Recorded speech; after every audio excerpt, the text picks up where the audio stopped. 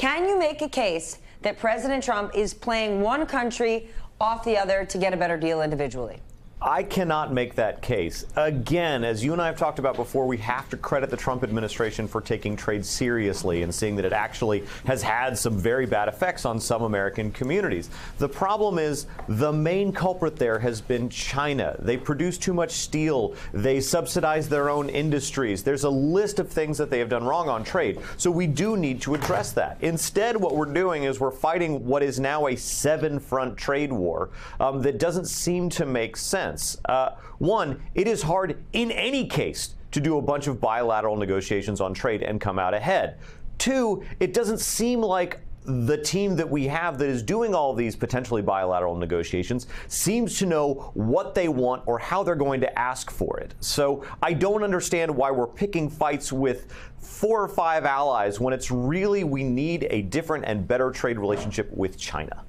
Okie doke. Brett, you wrote a column last Friday, and I want to share part of it. The administration is blowing up the foundations of global economic order with the same mindless glee as a child popping bubble wrap. If Trump's economic advisor, Larry Kudlow, had a gram of self-respect, he would resign.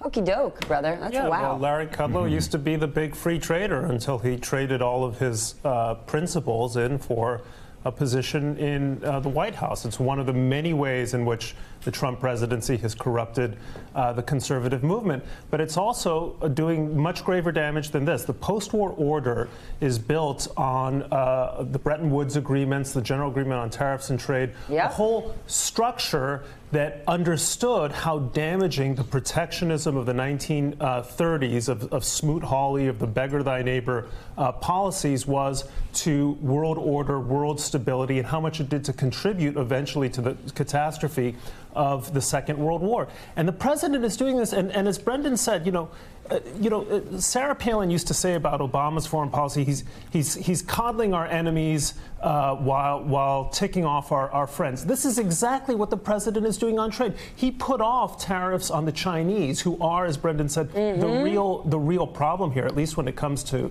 Canada and Mexico, intellectual property.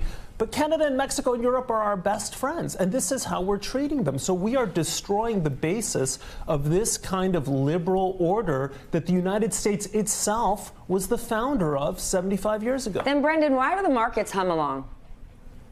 Well, I mean, we don't know what's going to happen yet. And one of the things that you and I have been watching and talking about for the last 7 years is that markets have grown increasingly inured to the possibility of political problems. They're going to wait and see because we don't know. He may change his mind tomorrow. I think that's why markets are humming along. We don't know what the result is going to be. Isn't that stunning that the markets have become desensitized to the words and the rhetoric and the threats of the President of the United States? It's like he neutered himself.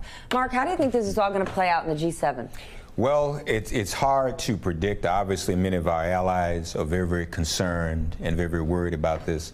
Hearing Brett talk about Bretton Woods, again, Trump, we almost have to wonder whether Roger Stone is chief of staff, because Trump is still operating out of the old Nixon playbook. We know what happened with Nixon. Nixon shot Bretton Woods. It's the same thing. Remember, it's the exact same thing. And Nixon did it because he wanted to get reelected. He wanted to play to the base of the isolationism that the base was feeling at the time. Trump is doing the same thing. He's trying to play to his base. But he is picking off friends and allies, and it's peculiar. It's almost like he's using the same playbook he's also using with the NFL owners who supported him, gave him money.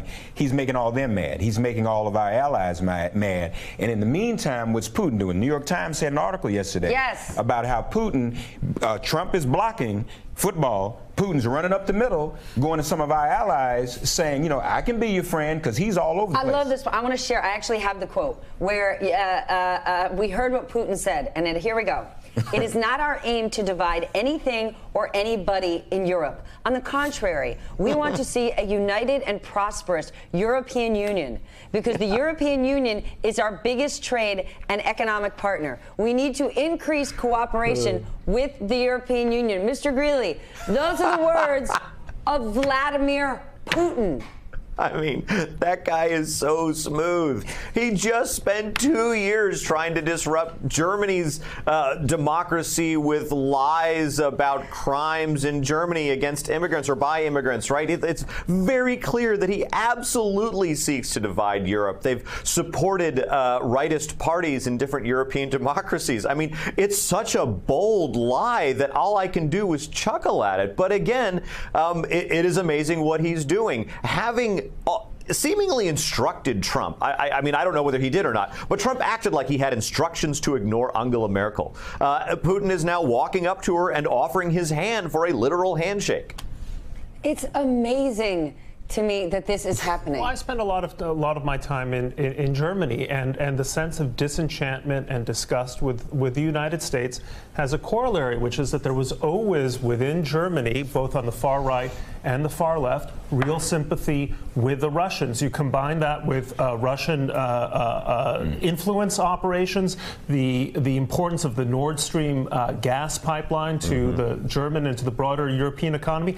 And it's amazing because Putin, with such a weak hand, an economy that is smaller than Italy's, this is such an important point. His economy is nothing. The ruble is rubble, and this guy is rocking on it like he's a world superpower, topless and wrestling a white Bengal tiger. Because Trump has had an ideological obsession that is almost as old as his mullet. It goes way back to the late 1970s or early 1980s. This idea that somehow we are losers when we are in win-win relationships with either Japan, Mexico, Canada. By the way, you know, someone needs to explain to the president trade is not so simple. The value chain goes through many countries, and we export tons of goods to Mexico. Mexico and the Canadians are going to be very smart in punishing Republicans politically by hitting those, especially those ag states which are highly dependent on trade.